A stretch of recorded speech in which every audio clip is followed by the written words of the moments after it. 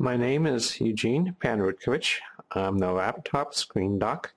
The name of the website is www.screensurgeons.com, and today we're going to replace a cracked screen on an HP Mini 110-3135DX netbook.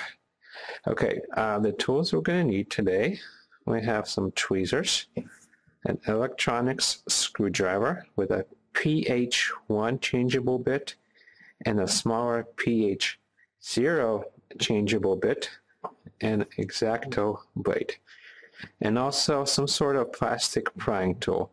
If you don't have anything that with a sharp plastic edge, a guitar pick might work well, or even a kitchen spreading knife might work well. Okay, the first thing we need to do on this laptop is remove the battery. We will do that right now. Not too hard. Just slide the tabs and slide it out. Okay, now for these laptops, they hide the model number, so you need to know the model number before you start anything, so you can order the right screen and make sure that this is the right video for you. This one, it's especially hard to find. I had trouble searching for it, but I finally found it. If we look here, it says CUST model 110-3135DX.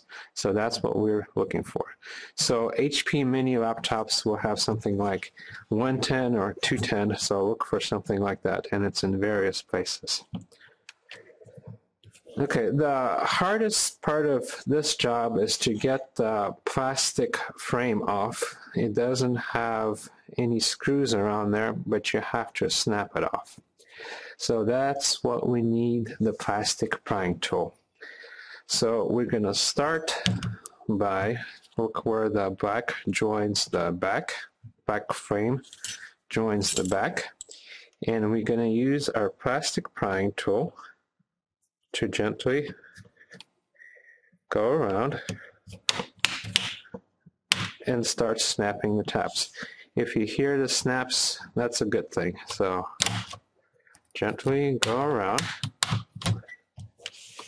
keep moving,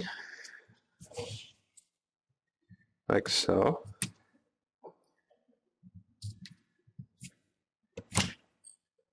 Okay, try it this way. Keep snapping it off.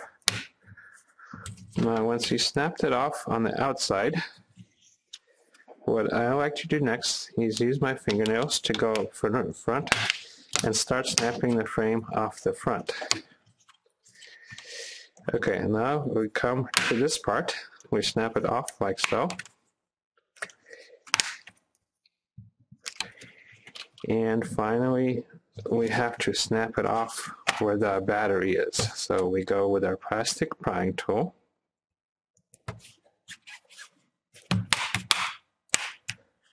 And snap it off like so. So then, take your time on this. This part is not easy and it's kind of strenuous. So take your time on this. Try not to break anything. If you do, that's okay also. It's happened to me before. So the frame is almost off. And now the only things that we have to open up is where the hinges are. There's a little snap here. So we open this up. Let's close in on this. Okay. And let's close in on this one too. Okay, so we open this up and see if we can get the frame off now.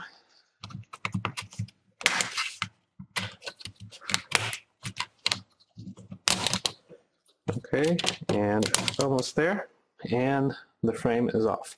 So once again, this is the hardest part of this whole project.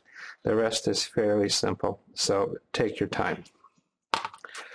Okay, now that we see the screen, there's 4 screws that we have to loosen, and there's some screws on the side here where the screen is held to the frame.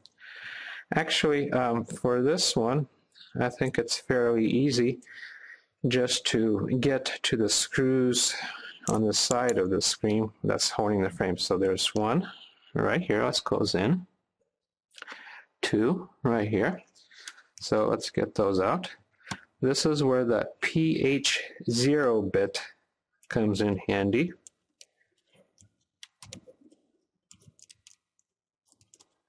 Okay, and then we use, once we loosen it, it's stuck in there because of the wire next to it, so we use the tweezers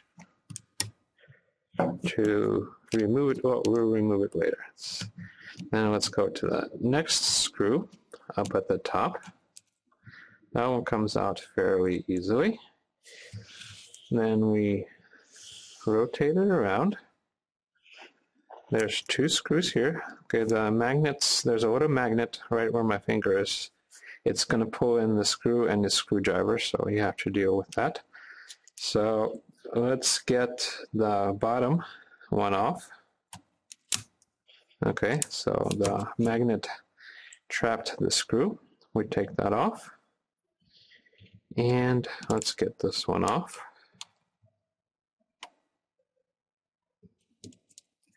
Like so. Okay, so let's see if we can extract this last screw. You can now tilt the screen forward and it just pops out. Okay, real simple. So once the screen pops out, there's some tape that's holding the connector. We just have to remove this connector. Use your fingernails to gently peel off the tape, like so. And there's some adhesive on the back of the connector cable, so gently lift that up. And then just pull the connector out. So there's only one connector, and that's the screen. So it's a 10.1 inch screen, and there's typically a connector at the bottom left. So the part number for this one is M101NWT2. So if you do a Google search or eBay search on this part, it will turn up. As of early 2011, these screens run around $50 each. Now this screen has a matte finish.